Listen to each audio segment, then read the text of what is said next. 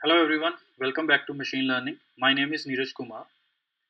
In the last video, we discussed about basics of probability, including product and sum rule of probability. If you haven't watched that video, the link is available in the description.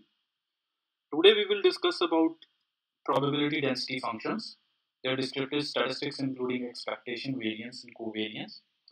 We'll also discuss about the Gaussian distribution and maximum likelihood estimation of the parameters of the Gaussian distribution. The reference for this video is Christopher Bishop's Pattern Recognition and Machine Learning book. So let's discuss the probability density function. So if for a random real valued variable x, the probability of variable taking on values within the interval a and b is given as the integral over that interval, then that particular function is known as the probability density function for, over the random variable x. So this has the normal properties of the probability, that probabilities should be essentially positive or zero, and the integral over the entire sample space should be equal to 1. So two most important results of probability theory are sum rule and product rule.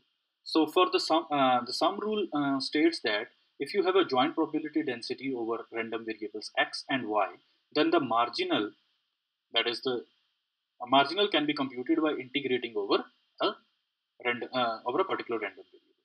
So let's say you want to obtain probability of x from the joint probability density pxy, then you just need to integrate over the y. So what this does is, by integration you remove all the variation that was there in p of xy due to y. So the only variable that is left is x. And then you have product rule of probability, which states that if you have two independent random variables x and y, then the joint probability density of x and y is given as the product of the individual probability densities. That is, probability of x and y can be written as p of x multiplied by p of y. These two rules play a vital role in deriving Bayes theorem, and which is a very important result in entire Bayesian inference and related stuff. So it's important to keep these in mind. Let's discuss about the expectation or weighted average of the sample points. So expectation for discrete random variables can be written as the product of the values that random variable take and the probability with which those values are taken, and then after obtaining this product for each of the points in the sample space, you sum over all the points in the sample space. So for discrete random variables, this p of x is usually known as the probability mass function. The same formula extends to the continuous case, where the summation is replaced by the integration, but the basic formula remains the same, that you take product of the values that random variable takes and the probability with which those values are sampled. You take the product of these two quantities and you integrate over the entire sample space. Let's take an example that suppose you have n points taken from a uniform distribution. So what is uniform distribution? Uniform distribution is a distribution where the probability of each point in the sample space is equal. So a common example of this is rolling a dice. So you have 6 possible outcomes, but all of them are equally probable.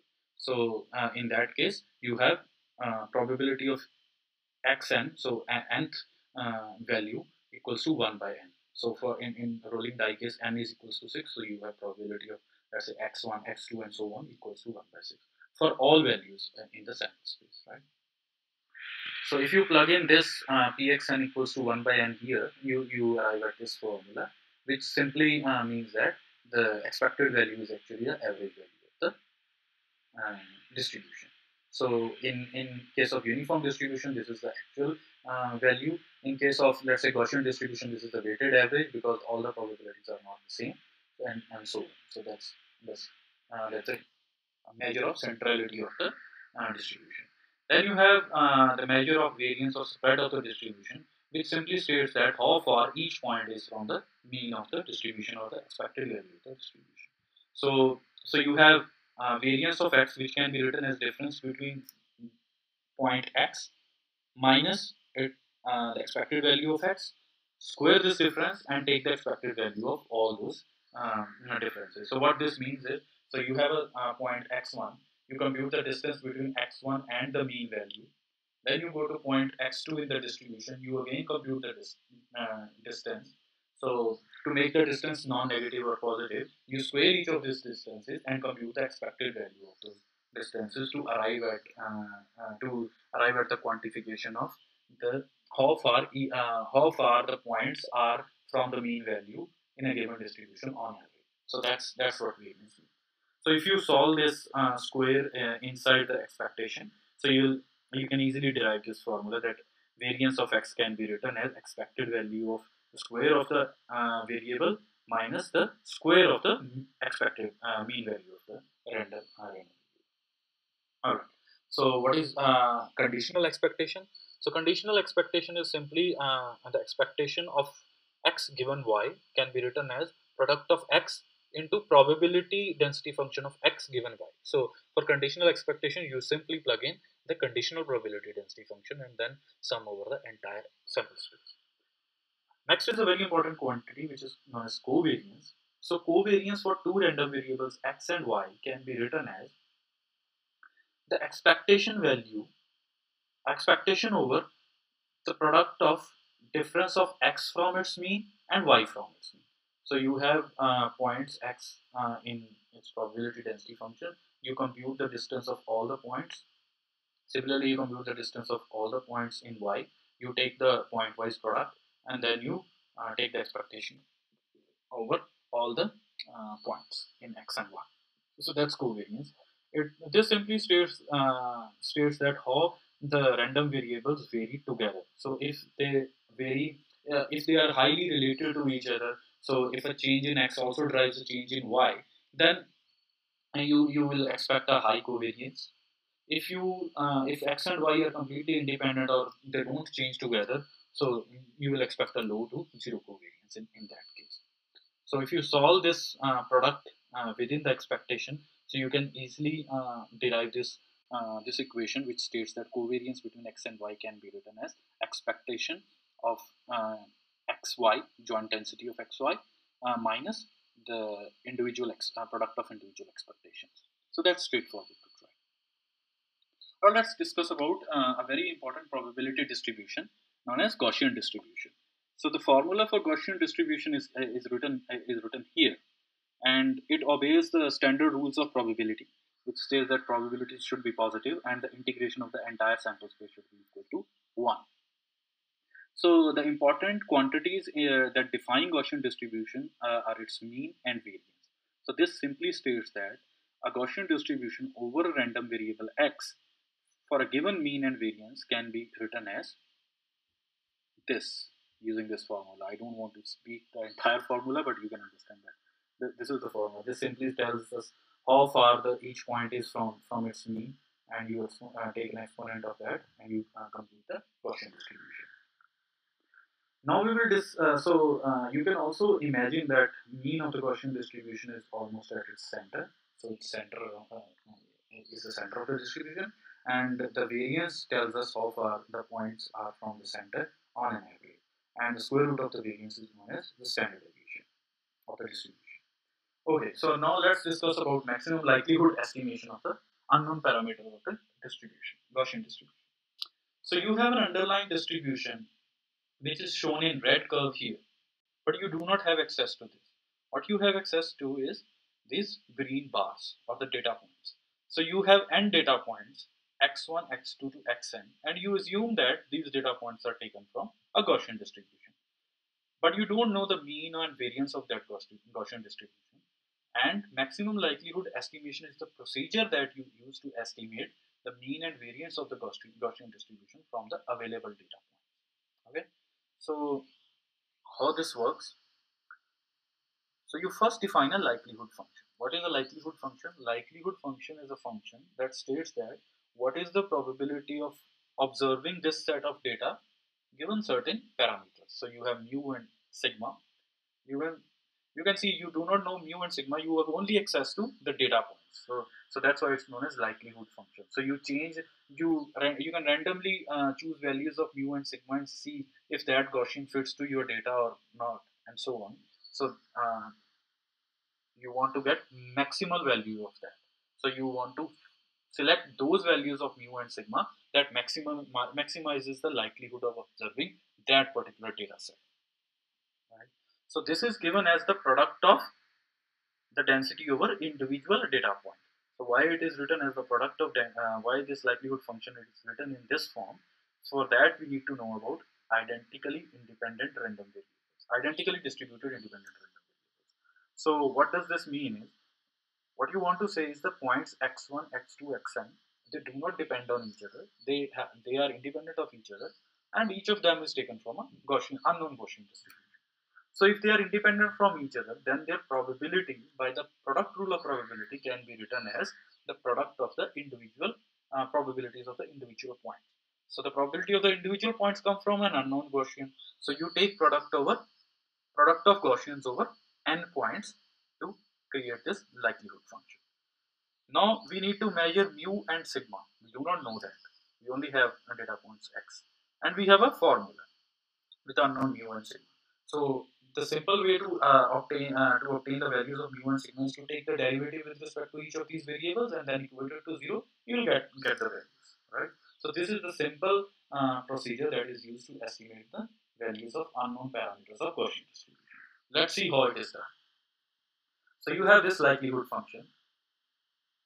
First you take log of the likelihood function. Why do you take log of the likelihood function? Because the log function converts the products into summation. So you have log of products of density over each random variable. You convert that into summation. So why that is necessary? So that is important because probabilities are usually values less than 1. So if you multiply smaller values, that results in even smaller values. Let's say you have a value, probability value of 0.1, you multiply it with 0.1, so you get a value of 0.01. So you have large sample space, you have a large number of points, so their products will be, their product will lead to a very small value if you do not take the load. And that small value leads to underflow errors. That's why you need probability. The second reason, that's why you need the logarithm transformation. Second reason is that once you take the log, in the Gaussian case, there is an exponential involved. So if the log function is there, that exponential will be removed and you will get a simple algebraic equation like this, which you can solve by taking the gradient over unknown variables and equating them to 0. So the reason for taking log is to avoid underflow errors and to convert the exponents into normal functions in the case of Gaussian distribution. Okay. So now you have log likelihood function. You take derivative with respect to mu, and then you once you take the derivative of this function with respect to mu, you arrive at this equation. You can solve it on pen and paper. And once you equate this right hand side equals to 0, then you can simply see that maximum likelihood estimation is simply the average of the average over the number of observed variables, right? So this is simply the maximum likelihood estimation of the mean. Now we do not know the variance, so we also have to compute the variance of this unknown Gaussian distribution. Again, you take the log likelihood function, you take derivative with respect to sigma, you compute this, you equate this right hand side equal to 0, then you compute the maximum likelihood estimation of the variance, right? So far so good. So we have computed mean and variance of the unknown underlying Gaussian distribution from the available set of points. Okay. Let's discuss one of the limitations of this maximum likelihood estimate. So you have two distributions here. The green one is the original distribution and red one is the maximum likelihood estimate from the blue data points. Okay. As you can see in A, B and C, the data points are shifted, right? So that means your estimate of the mean and variance, which is dependent on these blue observed data points, is actually shifted in each case. So you have mean here, maximum likelihood estimate of the mean should lie here. In this case, it should be here, and in this case, this should be here. And similarly, the variances might be different when you compute maximum likelihood estimate of variance from different data points. But an interesting property is that for maximum likelihood estimate of mean in each case, if you take the expectation over the maximum likelihood estimates, then it converges to the true mean of the underlying green Gaussian distribution. What this means is that, so you have mu1 maximum likelihood estimate here, mu2 here, mu3 here. So when you take expectation over these three mu's, you will arrive at the original mu, and this is proved here. So I have solved the equation. I have solved this for you, so you can see the expected value of the maximum likelihood estimate with even with different data points converges to true mean. The problem lies in the variance. So as you have seen, these two data points, they lead to this maximum likelihood estimate, the red curve. You can see the variance of this probability density function is no way closer to the original underlying green probability density function. The reason is simply that the data points are closer to each other, so it doesn't basically estimate the true variance. Similarly, the case is here. Similarly, you can see it here. So what maximum likelihood estimation does is it underestimates the variance of the underlying Gaussian distribution. So how you can prove this? It can be simply proved by taking the expected value of the maximum likelihood estimates of the variance in each of these three cases. I've derived it here for you. You can see that expected value, instead of being equal to sigma squares, it is equals to n minus 1 over n into sigma square. Obviously, this quantity is less than 1, and whenever a real number is multiplied by a number less than 1, its value actually decreases. So you see here, the variance in each case, the variance estimate, maximum likelihood estimate in each case is not equal to the variance of the green curve, which is the original distribution. So this leads to bias. Uh, so what is bias here? So if you have used this in some sort of generative modeling, this distribution, this estimated distribution, will always sample the points in this region. It will, because the probability of sampling the points away from this region is almost zero. But actual distribution centers around here, and there is a fair amount of high chances of sampling points here. So that's why it's a biased distribution, right? So in nutshell, maximum likelihood estimate accurately estimates the mean of the Gaussian distribution, but it underestimates the variance, and this leads to bias in the learned model. Alright, so we discussed about probability density functions. We discussed about mean, variance, covariance, and Gaussian distribution.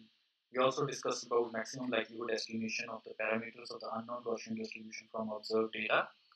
And in the next video, we will discuss about probabilistic perspective of curve fitting problem, and we will see how we can use Bayes theorem to estimate the parameters of the polynomial curve fitting problem. And Ruchika will also discuss an implementation of maximum likelihood estimation for Gaussian distribution in Python. So stay tuned to the channel, subscribe to the channel, hit the bell icon so that whenever we upload a video, you receive a notification, and don't forget to like the video. Thank you so much.